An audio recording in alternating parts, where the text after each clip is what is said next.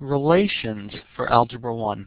Relations are a set of inputs and outputs, usually written as an ordered pair, for example, x, y. There are three different ways, three major ways that you can sort of show relations visually. And those ways are, first, you can show an arrow diagram. Like this, you'd show numbers inside of the first circle or the second circle, maybe squares or rectangles or whatever you want.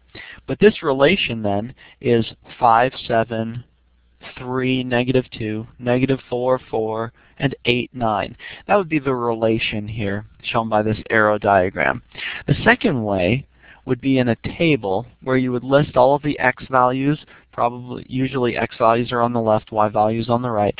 And so this would be 2, 4, -2, 5, and 4, -6. That would be this table of values here. And the third way that you can often see relations are in a graph, where you'll have a point here, and you would give your x value first. In this case, it would be like 0.7 or something, and then your y value, which would be like 2.5. Okay, so this one would be 0.7 and 2.7, and then almost 2 and a little over 3. So those would be the relations. We'll practice a little bit for each of these, but that's the basic big idea with relations. Within a relation, there are two parts, like I said, the x and the y. The x is called the domain, and the y is called the range. So let's identify the domain and the range for these three relations that we have here. Our first relation, we have the domains, that would be our x values, of 5, 3, -4, and 8. So we can write our answer. Our answer will look a lot like a set. Okay, -4, and 8. So it can look like that. And then our range would be the y values, or in this case 4, 7, 9, and -2. Usually what you will do when we're writing the domain and range, I just want to point this out, is that we will write them in chronological order. So we wouldn't write it 5, 3, -4, 8. Instead, we would write it actually as -4, 3, 5, 8.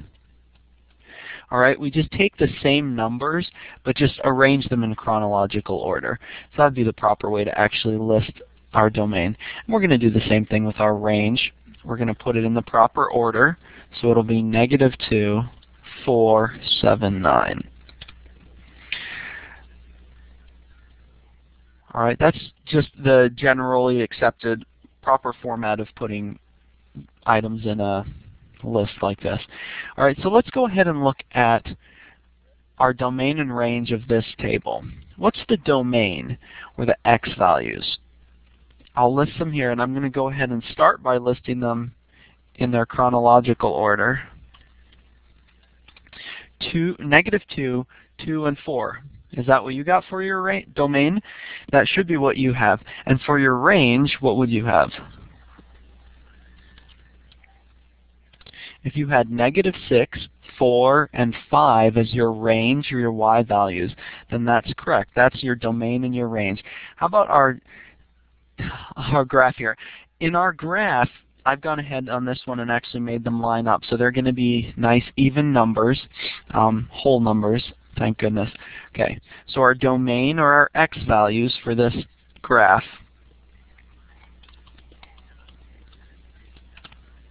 would be 1, 2, and 3. Right, we go along our x-axis here, and we see that the first one is at 1, the second one is at 2, and the third one is at 3. For our range, we will then go on our y-axis, and again start at the bottom. So our first one we'd hit would be 1. The next one we'll hit is 3, and the final one is 4. All right. So that's the way that we would identify our domain or the range inside of relations.